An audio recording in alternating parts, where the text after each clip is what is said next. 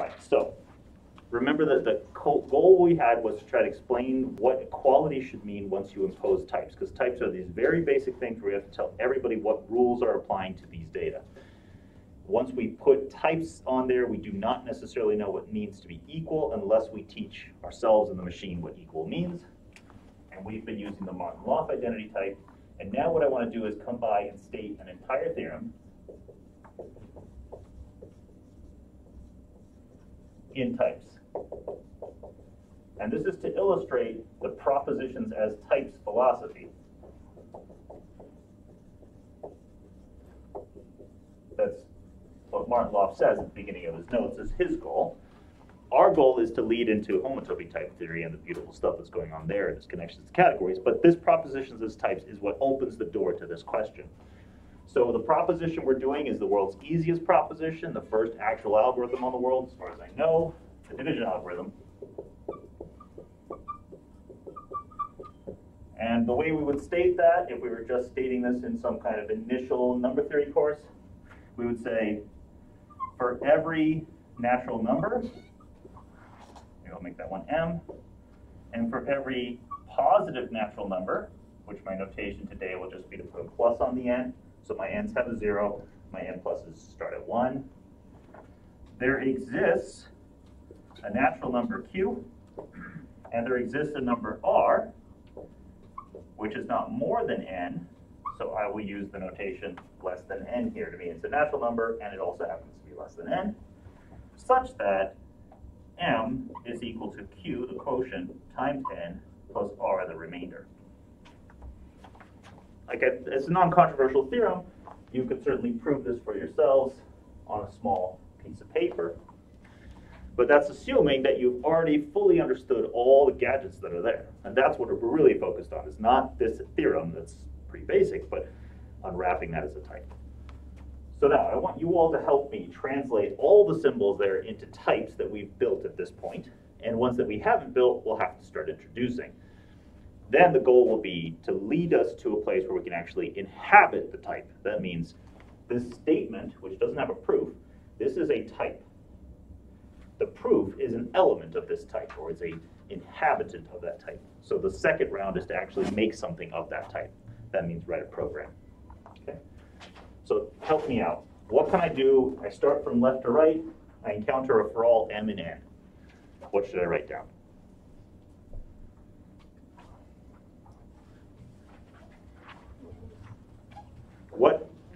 What type building do I use when I want to replace a for all?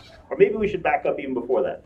What about n, capital N, natural numbers? Do we know what to write for that? It's here in a lot of places, so you should at least have that one, right? Okay, so the first one is, what is n? Well, so the formation rule doesn't depend on anything to have existed before it. We just need n to exist. We have two introductions.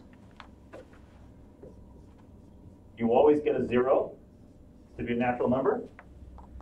And if you had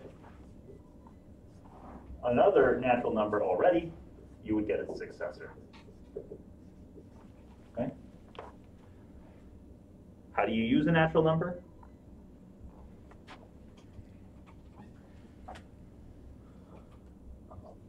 Addition rule that we talked about. The addition rule? I don't know what that one is exactly. The numbers are induction. Induction, right? So induction is what we do on natural numbers. So that's the elimination rule, is the principle of induction.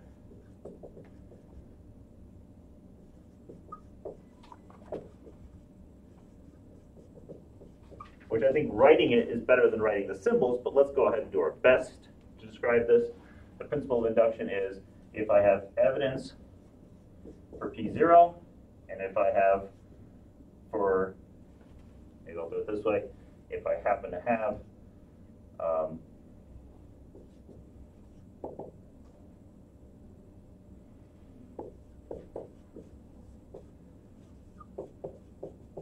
I'll write it like this and then I'll improve it a little bit. So what I'm saying is, and I'll call that one now F0 just to have it fit our notation. I have evidence of type P0. P is some type that's indexed by these zeros. I have a function from Pn to Pn plus 1. Then I should say for all n in n, I'm going to change this into types in a minute, but for all n and n, I should have some type evidence f0 fn of type Pn. Okay, so the point that I want to do, though, is I want to say this without doing an n already existing kind of thing, right? I don't want to have like this n business here. I don't want to have this for all n. So what I do is I just say, well, for any particular n, I need to get to where I want to go. So given an m of type n, then there is a path that depends only on the data given, and m, which has type P. Okay. So there's an initial place, there's a bunch of functions that take any evidence of this type to evidence of that type, and any inhabitant of this one to an inhabitant of that one, and then there's some target one, and then I get to this. And then finally, the computation rule. This is the principle of recursion.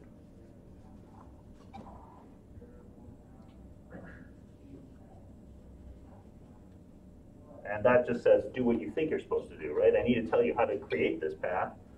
So if I start with a natural number, so for example, if I start with 0, then I know exactly what the path should do.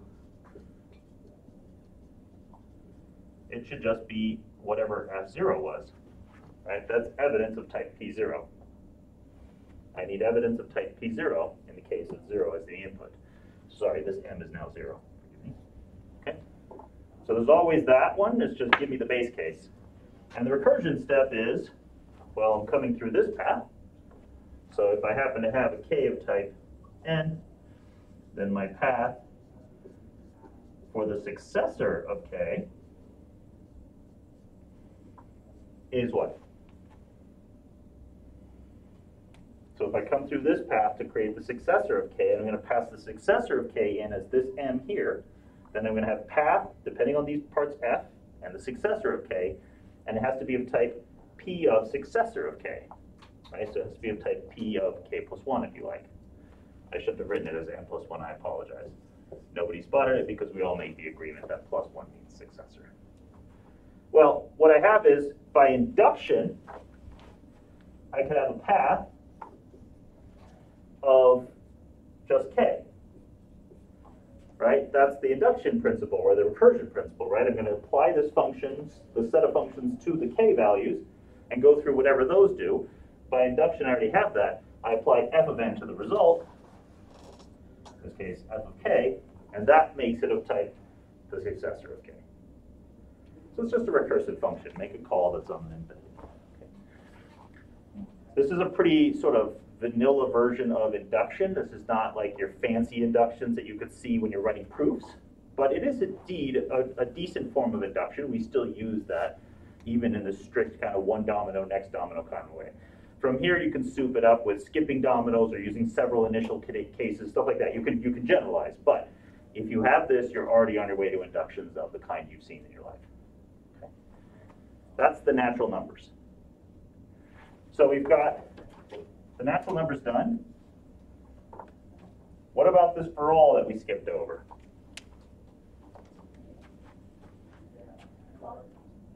A product, yes, right. So we said it was a pi type. So we'll do product type m colon n, and then more stuff will come, right? Let's see if I can keep this for Dustin and everybody. Maybe I'll just slightly move it there. Apologies to all of you who are trying to read this. Okay, so the pi type will cancel this thing here. The pi type will also work there, so let's go ahead and finish these out. The next part of that will be a pi type. What will be underneath here? And of type an n colon, or type n positive. N plus. We'll have to write down what n plus is over here. We'll do that in a second. That'll take care of this. So we've taken care of the for all. We've got the n's. We've got this for all. We haven't described the n plus. We'll come back to that. What about the existent? Existent is the summation. The sum, the big sum for sum, right? It's the joke of the notation, right? But it's helpful if you speak English to know that trick. So sum q of type, in this case, just any natural number applies. And then what would I put next? Some R. Some r of type we haven't defined yet, but we called it n less than n. Okay, so that's going to take care of these two. And then what goes in the next line?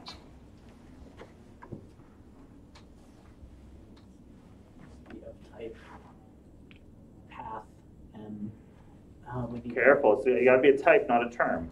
right. So it's evidence of. Evidence is data. So We want m equals qn plus r. And this is the part that most of us, by not having thought of equality for our lives, have a hard time seeing this as anything but a true-false thing. Something is equal or it's not.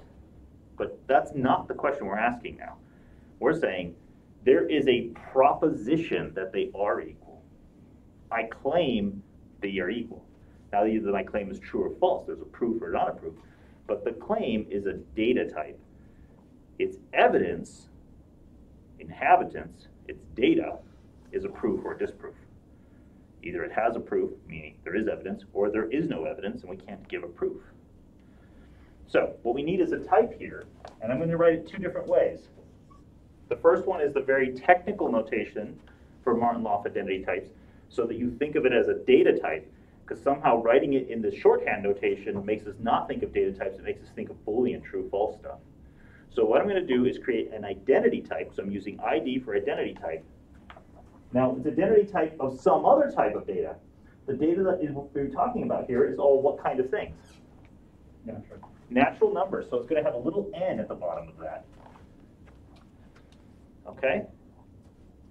And then I need a pair of things to create that. This is a dependent type. It depends on two terms. Now, those are no longer types. Those are terms.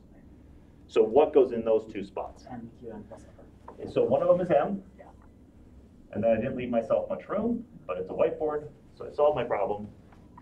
And it's Q times N plus R. Now that's a formula, but we know that if we've defined these things, that formula will reduce down to a natural number. So then I have two natural numbers, and I have an identity type of those two natural numbers. And that's just a data type. Now, that's not the notation that most programming languages use. I'm not suggesting that that's what they do. But each one of these can be written in a programming language today. There are programming languages that have notations and syntax to write exactly what I wrote here. So instead of just saying div is def, div, mn, and then do whatever, I now start annotating everything. So now everything in this thing starts to have m must be a natural number. That way I never make the mistake of putting in something like a fraction or something for the division algorithm. N must be a positive natural number. That's capturing this for allness. Anybody that fits these two types can be passed to this function. What does it return? Well, now I start specifying the sum business, right? They're going to depend on those things, right? And now the notations get funny here. There's all kinds of weird notations because many programming languages have been resistant to inserting new symbols like times and plus. There are ways to do that. If you're doing something like in Agda or Clock or some of these other real proof theoretic type languages, you really can just type in some kind of a LaTeX command and hit tab and it becomes the symbol you want. In other ones, you have to type in Unicode commands. Those are those alt different digits that you somehow randomly remember, and then it puts the symbol up, but it accepts it. However your language works, you might need to fuss with it, okay? So I'm going to continue using these because I see no value in putting some crappy symbols up here to simulate that they're being used. I'm simply going to put some here, okay?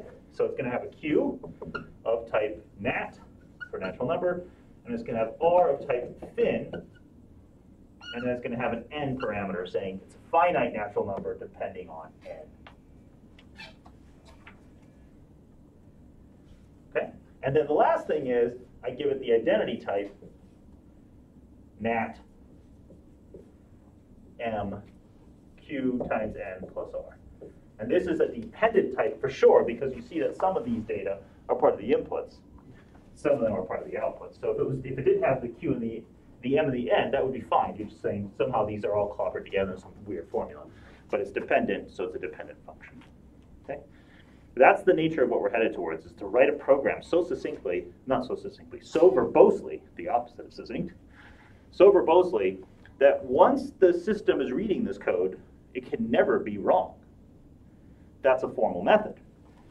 So a formal method is when you write programs that, in the way that they're written, they're self-documenting in a sense. They are telling you a theorem. Now, however you choose to program this, however creative or uncreative you are about this, you cannot get this wrong. The program will be correct. Now, it could be several programs, but whatever program you come up with will be a proof of division because the type forces that to happen. That's the key idea. That's the kind of first reason people looked at this. Now, of course, we don't want to stay here because that's not the most exciting question to have solved. We already knew how to divide. Chips have been doing this so reliably for so long, you would just call the command slash, right? You wouldn't make your own. So this would be a waste of your time. But if you can't do this, then you're somehow missing the idea that's going on here for something sophisticated, okay? So now let's try to fill in a few other types, and then I want to talk about inductive types in general, okay? So I'm going to come over here and just for practice, let's try to make some new types. For example, how about we make n plus?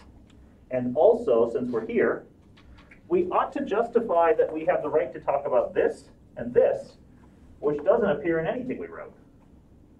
Right? I wrote plus and times, but those are things that we have to teach because nothing in our data type knows anything other than what we teach it. This is the upside of set theory, is that you can have things that are just true and you never had to teach it. Type theory says, well, I want to take away the mystery of sets and just have things that you have to tell me. Downside is, I mean, the upside is you can prove things with that on a computer, but the downside is you have to teach everything. Okay, so let's start before I erase this with explaining what it could mean to add. So m plus n. Well, okay, first of all, it's a function. Plus takes a pair of natural numbers and spits back another natural number, right? And we have a function type. We've talked about that last semester, so we're happy with that. We just need to give what it does on inputs. And so if I had m and n as my input to my plus function, I'm writing it in a goofy way right now to remind us it's a function and not give us intuition. It's just a case function. Why is it a case function? Can you zero for a successor? It's because of this. The only way you get information out of a natural number is through its elimination rule. And that says you must use cases, right? It says, and the computation rule says you must do something for zero separately from what you do to successor. We're forced to do cases because that's the elimination rule. So it's an if n equals 0 kind of situation. Then what should you do if you add 0 to something? Just return. So I'd return m, right? Not a big surprise. It shouldn't surprise us. We're trying to design what we know should work, but we're trying to write it in a program. What should happen if it's a successor then? That's the other case, right? So n might be the successor to some number k. What's the sum then? Successor plus m. And how did you come up with that? Staring at the combination rule. Okay, so it's somewhat obvious. It has to be recursion. It has to call something on k, and then it can modify it by some function f. In this case, the function f is just the successor. So it did. The previous notation would it be plus m comma k? Yes.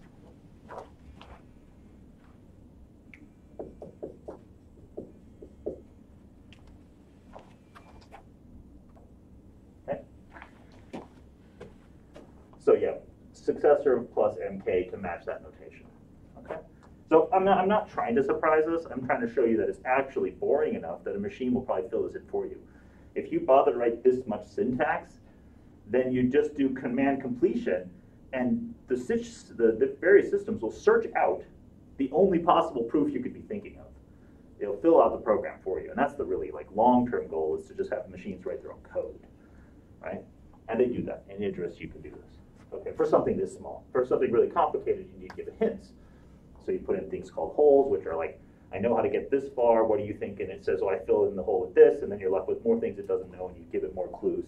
And over time, you sort of tab complete your way all the way through a beautiful little program. But it requires you to be able to think like a mathematician and write all of this as the meaning of your function. You have to carefully know what you're trying to say. So now let's take an opportunity here to give ourselves a use of the identity type. That's the whole reason we're describing this. It's not because we want to do division. So let's ask, what's a property of addition that you think is true? For natural numbers? For natural numbers, yes. Commutes? It commutes, okay? What's another one? Associative. It's associative. What's another thing it does? Identity, like zero. Add 0 doesn't change it. Let's start with that one because it's the easiest one to write down, okay? So let's try to show that 0 plus something, maybe I'll start it this way.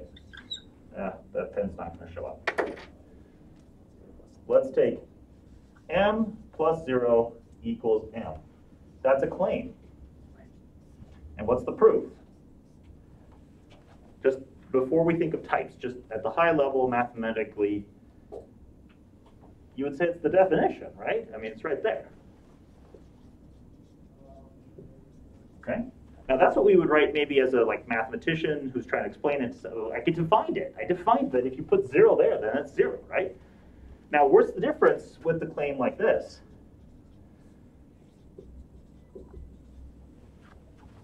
And I go to the proof. M plus 0 equals m, I just look up the definition and I say done. Just filled it in with the definition. M plus 0 by definition was 0. What was n was m, and I'm done. But what about 0 plus n equals n? Can I just cite the definition that I have, or do I have work to do? Yeah, so I have to actually do some reduction. 0 plus n, I look it up. And n falls into two cases. This is either n is already 0, and then I put in this one. Okay? And then externally I observe that 0 is 0 because n was 0. So that is 0 on this side, and it's also 0 on that side, so it works. Right? And ultimately, the reason this one works in this case is the reflexive law, 0 equals 0. Right? So from here, maybe I'll just chase this case out in words. It'll be very useful. I'm going to erase some things. I apologize for keeping this much up. Iterate on that until your K goes back to. Yeah, that's how we'll finish it, but I want to actually get the whole thing up here at least once so that we practice this idea. So 0 plus n equals n is a claim, which will turn into a proof, or which we'll give a proof for. Then we're going to turn this into a what? Claims become type. So this is the whole thesis, that propositions are types. So what is the type that I would write? The data type. I 0 plus n. I do IE of what kind? Of type natural number. Natural numbers, because that's the data I'm talking about. And then it's a dependent type. It depends on two values, two terms. And those values are 0 plus n. Thank you, Tatum. And n. Okay? So now I go and I program that little data type into my system and whatever syntax it requires. And now that's just a piece of data. That's like a class. To make an instance of it, to do new whatever, I need to give it some information that fits the introduction rules. What is the only introduction rule available to an identity type? The reflexive one. And that means it has to have a single value of this thing has to be an AA, and a single A will give me evidence of the reflexive constructor. So look for that in our proof to pop out. That somehow the only way we prove this in the end is because something equaled something, where the somethings were the same. So in our proof, if I want to prove this using the definitions, I first say case n is 0. So 0 plus 0, by definition, is this 0. Okay, it looks like too many zeros, you can't tell which one's which, but we go to our definition, and n gets slotted in as the answer when the second variable is 0, which is the case we have. 0 equals 0 by reflexivity. So this side is 0 plus 0 by definition. This side is n by assumption.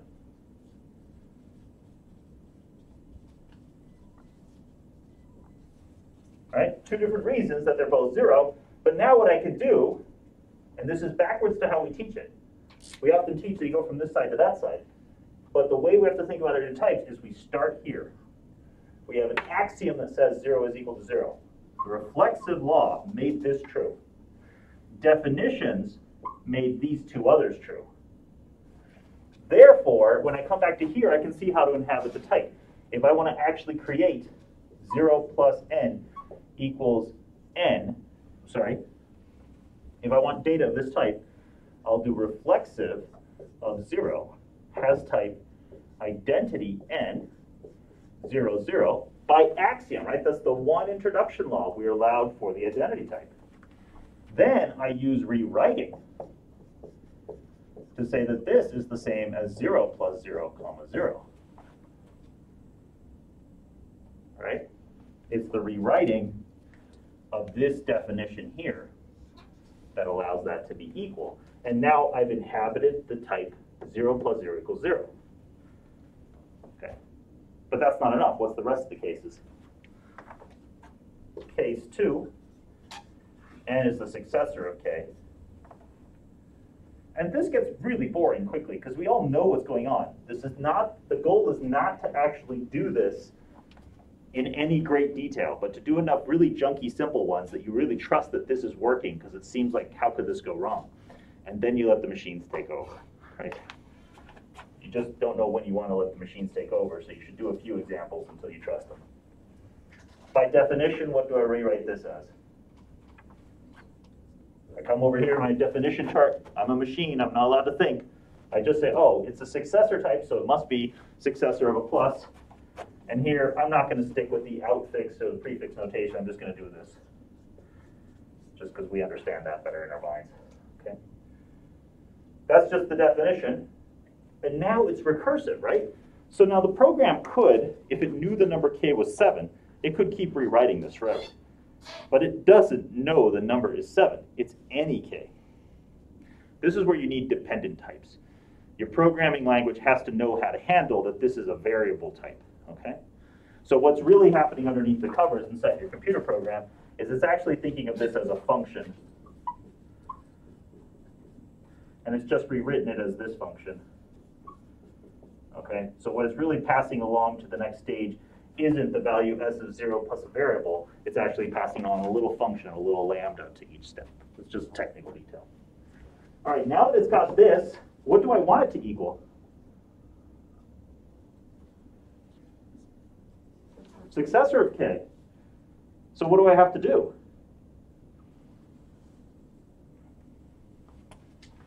So I want this to come out as successor of k, right?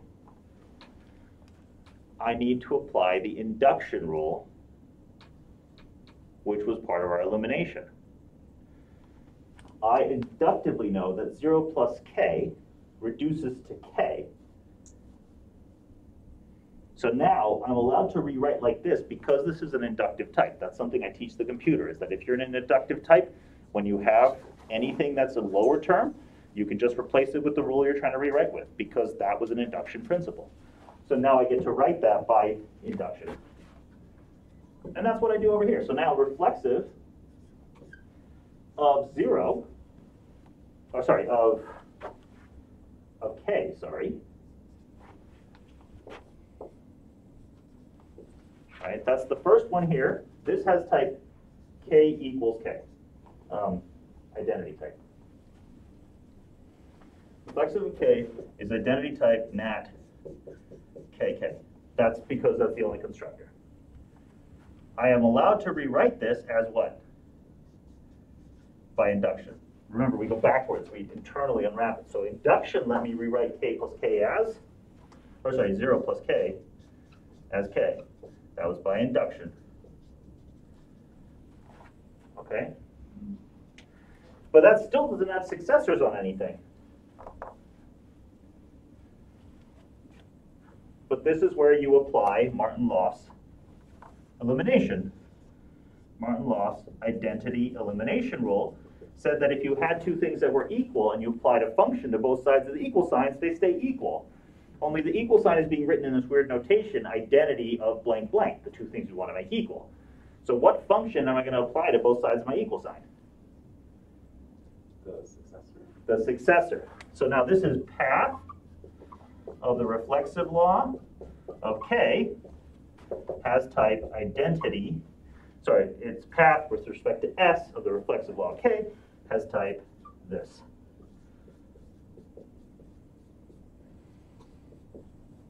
Okay? So we just went from K equals K to 0 plus K equals K. We applied the induction, sorry, that was induction. We applied the Martin-Lof, why are two functions, or what makes things equal? Well, if functions can't tell them apart law, right? That was the identity of, sorry, that was the,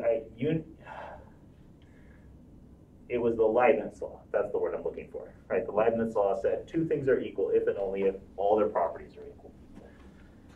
So we got to this now with the S's on it, and the final rewrite is to rewrite 0 of S plus K as what?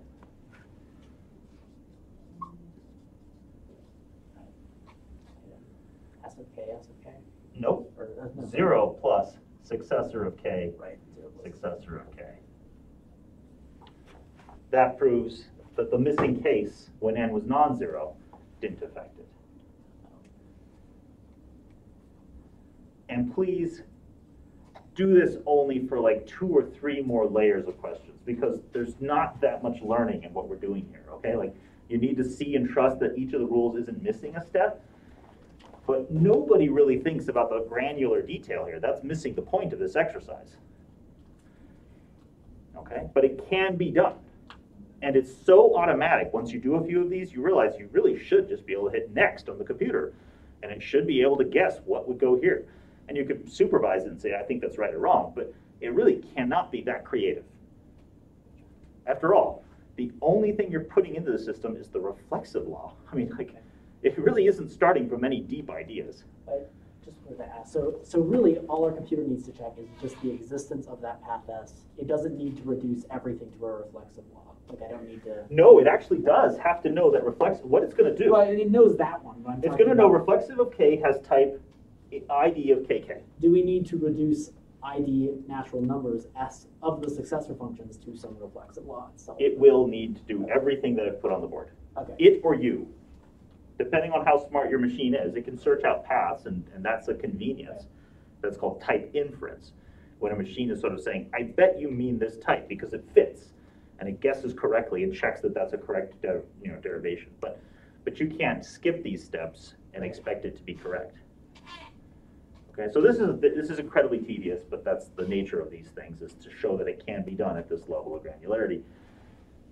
Now, we'll come back to this other one of the division algorithm, but I want to leave that there for you all to choke on.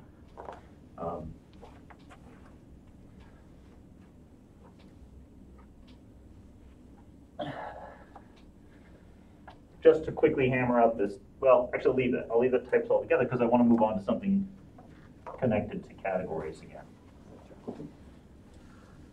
We're going to try to lift this to much more interesting types, much more interesting data than something as simple as natural numbers. And so one way to do this is to connect induction to freeness.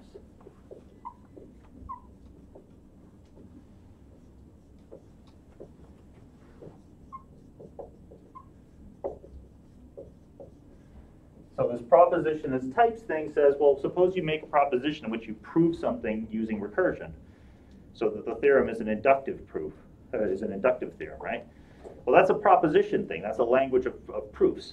If we write that in the language of types, we get something that we can machine verify along the way, and we can learn different properties. But what if we want to connect this to categories? One of the things we've seen is that a lot of the rich data types come with some categorical thing to go with it. What are we seeing if we move into this land of categories? What creature lives there? Now we know one inductive structure is the natural numbers, right? I think it was Luke who did this example where you sort of take a dot and add an edge, and you can count if you do this. So natural numbers don't need much of an interesting category. A dot and an arrow will do it. Dot, arrow, dot, arrow, dot, arrow, just keep going, right? You can start to count. So it's not too surprising that you can get category theory to do the natural numbers for you. But what else could you do that induction, in the more full-throated induction that we know about, things like, strong induction, Noetherian induction, well-ordered induction, all these other types of inductions that you use on a daily level, they're much more powerful inductions than what we've just done here. What happens to their types? And the answer roughly is free. Okay. Free without any relations. So now let me try to demonstrate that. So the natural numbers, the way we've defined them, needed a 0 and a successor function. Okay? So what I want you to do is think about some other free objects, maybe even with the same objects. But I'm going to think of the natural numbers as an algebra with a plus and a 0. Now that's going to be an algebra where we can take whatever's been going on there and think it's generated by one element, right? Take the number 1, you keep adding 1 several times, you'll get all the other natural numbers, and we throw in 0 as an operator, a nullary operator, okay? So this is a perfectly fine free, in fact, free commutative, blah, blah, blah, but the commutative part is because it's just one generated. What if I want two symbols in my free thing? So I want something that's free on plus and 0, but on a set with an x and a y. Okay? What kind of objects are in that kind of a free algebra? So I claim x is in there. X, y, x plus y. Okay, so I think elements that are in here include x, they include y, they include 0, they include x plus y. And y plus x. Y plus x is in there. X plus x, y plus y. X plus x plus 0 is in there. Do you see what I'm doing? What's a nice description of this algebra? All words with x, y, and 0. So plus Yeah, I can tell that that you were raised by wolves when you say that, right? Because you said words. And we algebraists are the wolves in this situation, where we neglected to assume that the world was possibly ever non-associative. Right? So words make sense when everybody's associative. You don't need to worry about when one letter starts and ends, right? This one had parentheses in it. We have to be more careful. Sorry, Amari, you were raised by perfectly well-intentioned people who, like me, didn't know there were other things in groups for a while. Okay? But you might take a picture like this into mind. Okay? This would be a way to write x plus y in a way that doesn't give away parentheses. So now if I wanted to add something to this, I would see that my structure, my tree structure, gives me the notion of who to pair where. So when I have a binary operation, then I have a branch with 2 legs. When I have a unary operation like minus, so I could have something like a minus sign, I could have x, a minus, and I get a minus x, and then a plus and a y. This would be minus x plus y. Basically, every expression you're going to ever write is just a tree in which the variables are at the bottom. Any constants, like 0 or 1, are allowed as leaves. And everything else is a branch in this tree that you label the edges for. And you just need to know the number of branches, right? And the order, if you want. Like because this isn't commutative, x, y isn't y, x. Okay. And because we don't have any relations, we know that associativity won't hold. Like these get registered as always as 2 separate. Yeah, 2 different trees are 2 different formulas. So these are just polynomial formulas, but without any extra assumptions of rewriting. Okay? So that's what a free object is in any algebraic system. You give me a bunch of symbols, you tell me how they work. Are they binary, are they ternary, left, right, whatever they are, and you write all the trees with those labels, and that's the free algebra. And how do you multiply or add things? You just kind of glue them into the tree according to the rules. That's it. That's the whole algebra. Okay? Now words can fit in here, right? All kinds of things can fit in here. So these are generalized polynomials or parse trees or syntax trees or all kinds of different names that every community has found the same object useful in their lives. How do you use a polynomial? Value. You evaluate a polynomial. So let's write that down in a type theoretic language.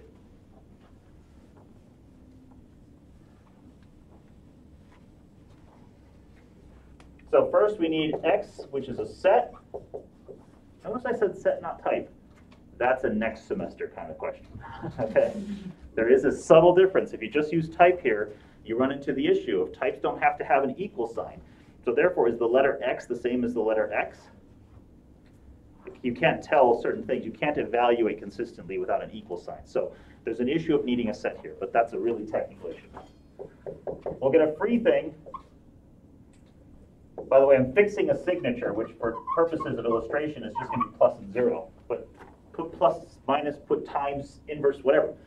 Fit whatever famous, exciting operators fill your life with joy. We're going to build a new type called free, and it's really just the polynomial formulas on x using only the symbols in the operating set omega, or sigma. Okay? So that's the formation rule.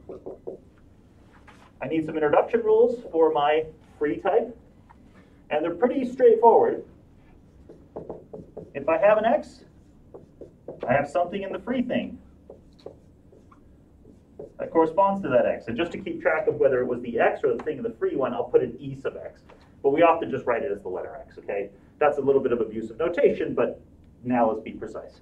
So the letters x make it into the list. What else makes it in the list? Just using the signature plus and 0, so we don't have to go crazy. We have x of type x, little x. Oh, we already have this one. So now if we I have, want to be able to glue them together, and well, why don't we start with the easier one? 0 has to be in there, right? And that depends on nothing. So 0 is a free thing, right? And then that would allow me to put 0 at the bottom, x as a leaf, or e sub x as a leaf, but I still haven't glued anything together. So I want to introduce things that allow me to glue together, but what am I allowed to glue it together in this algebra? plus. Just a plus sign. And that depends on two lower things that are already in the algebra, right?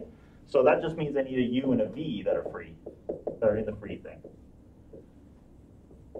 Now maybe they're x and y, but they could be x plus y or whatever, some crazy evolved thing. And then I have something I'll call u plus v is the next thing in here. And if you've ever built a tree data type in a programming language, you've done this. But now I want you to see it as a free algebra. It's just a polynomial formula. Free algebras are just the set of polynomials in the language that you have, the variables and the symbols you have.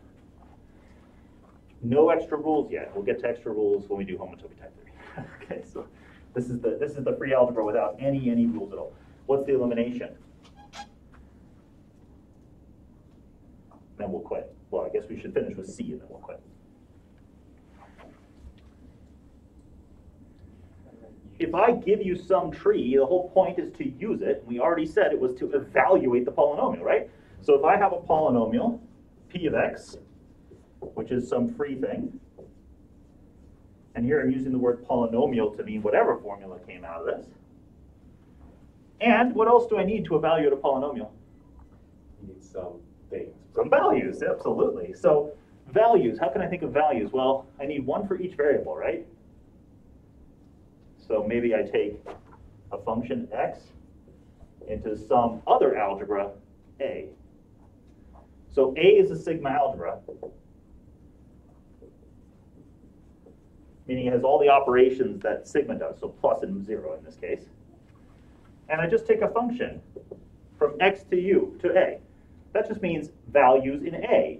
One for x, one for y, one for z, one for whatever letter you have. Well, then there should be an evaluation.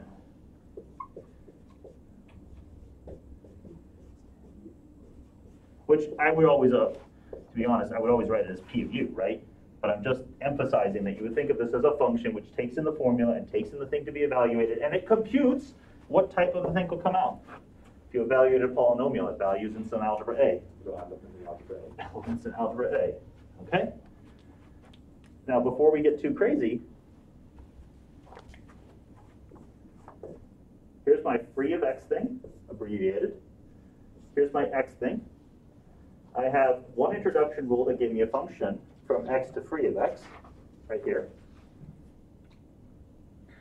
Now I've been given a function from x to an algebra A, called u. And the result is I'm able to turn anything in free into something in A, which means I have a function from here to there.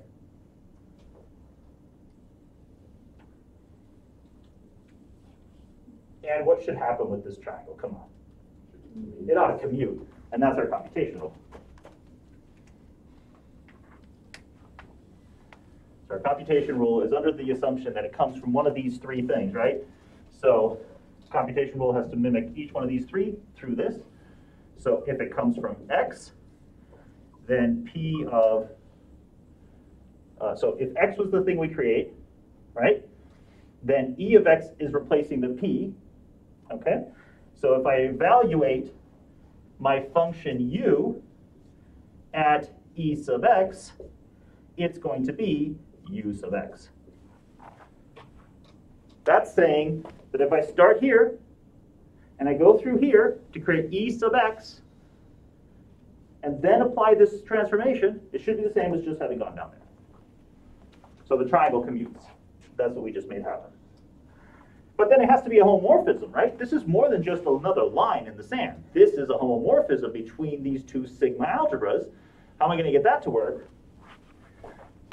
Well, then I have to have, for example, that p of 0, 0 is the operator. So the 0 polynomial evaluated at any u is just 0. Well, there's nothing to evaluate in the 0 polynomial. You just put 0 back. That's just holding up the isomorphism principle, or the homomorphism principle of that bottom arrow. And then the last one is suppose I actually have genuinely that my p is actually a u plus v, right, created this way. And then unfortunately I used the letter u in two different ways. I'm going to change these here. Call that p and q. So now let's say that I had p plus q as the polynomial in, and I want to evaluate that at u.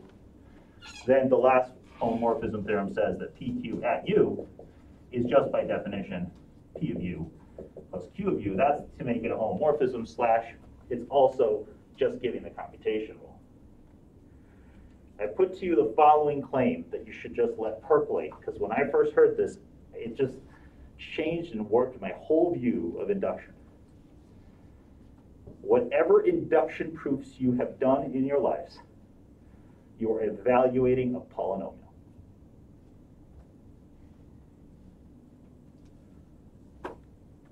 That's it. Free algebra is the categorical way to think of induction. Evaluating a polynomial is induction.